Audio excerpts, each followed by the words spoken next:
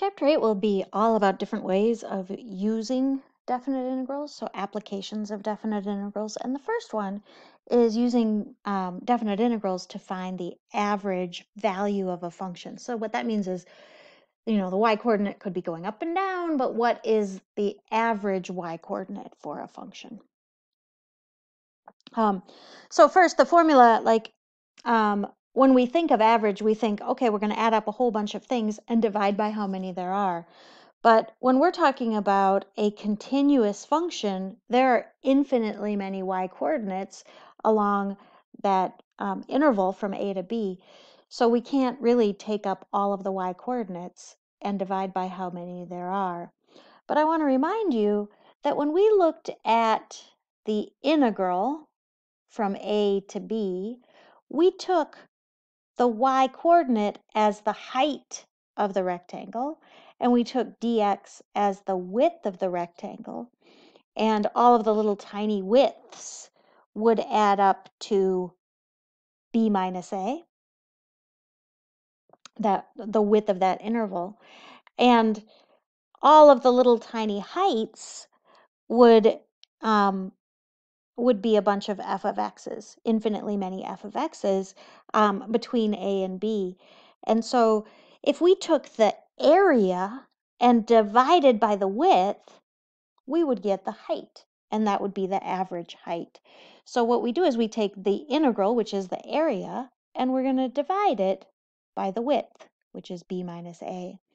And so remember, this part gives us the area, and this part says we're going to divide by the width.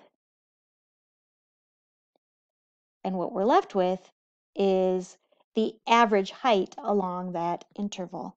And so the average value of the function is this formula, the integral divided by the width of the interval. So the way we use the average value formula is lots of different ways, but one way is we might be given an equation and no calculator. What is the average value of the square root function on the interval from 9 to 25?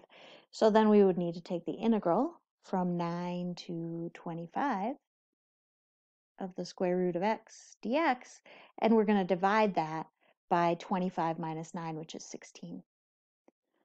So when we do this integral, we'd have to do the antiderivative. So x to the 1/2 plus 1 would be 3/2. So 2/3 times x to the 3/2. And we're going to do 1/16 of that from 9 to 25. Looks like we can cancel here, and this would be an 8.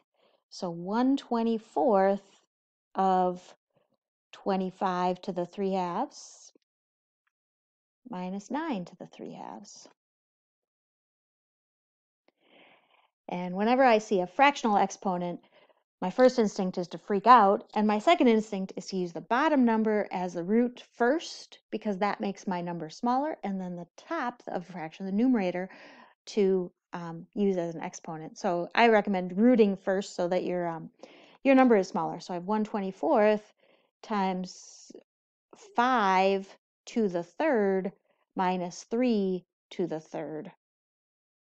So 1/24, I'm almost there, times 125 minus 27, what is that, 98?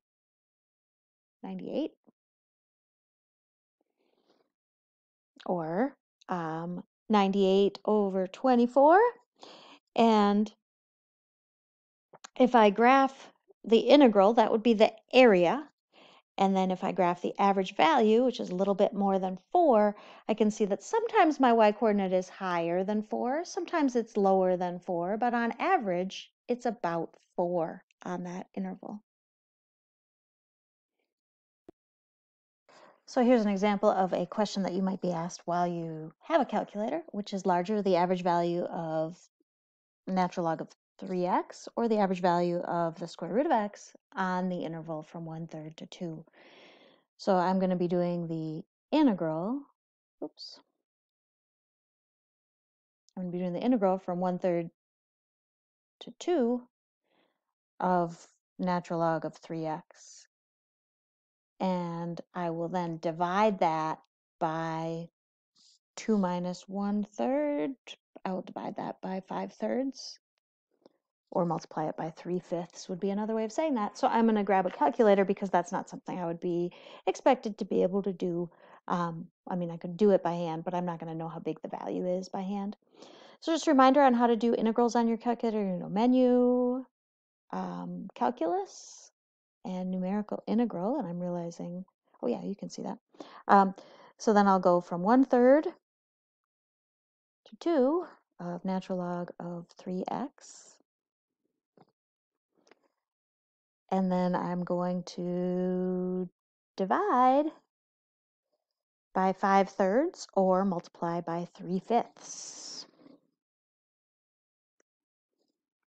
And so that's the average value of the natural log function. And then I'm going to do the same thing for the square root function.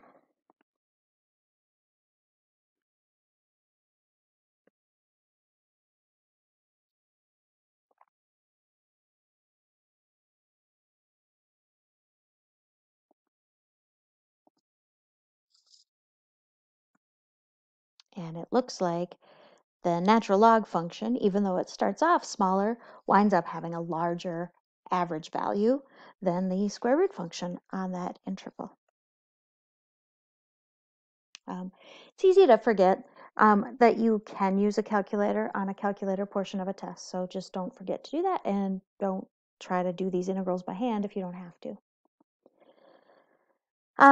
Here's a question you might be given. Here's a function f, which consists of a semicircle and a line segment. What is the average value of f on the interval from 5 to 20?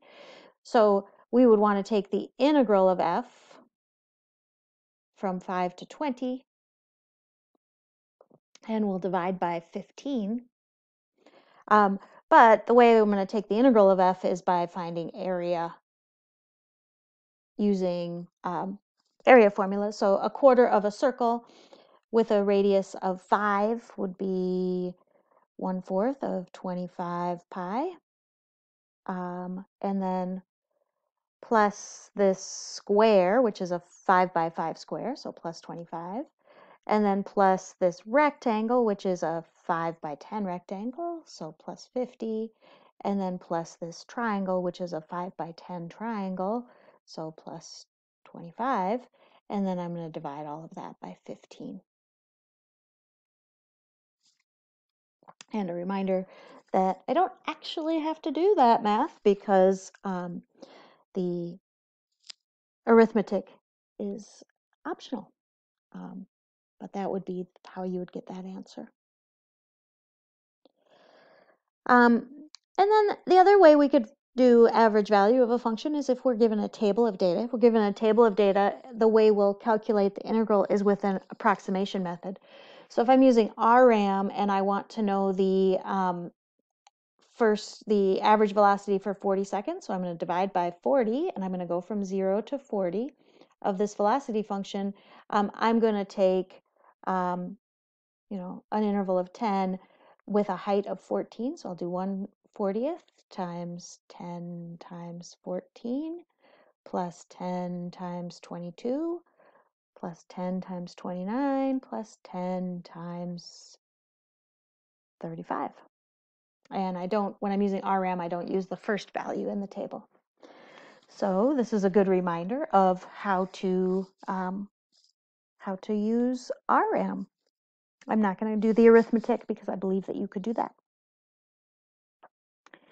And I also want to point out that these average value problems are not difficult, but it is easy to get confused about what you're asked to do. I asked you for the average velocity. Well, you were given the velocity function, so the average velocity is going to be the average value of that function. But if I'd asked you for average acceleration, that would be the rate of change of the velocity function, because acceleration is the derivative of velocity. So I want the average rate of change. So if I had asked for average acceleration, that would be 35 minus 5 divided by 40 minus 0. So just to be aware of the wording can get confusing with these problems. The math generally isn't, as long as you're okay with integrals. All right, that's average value. Thank you.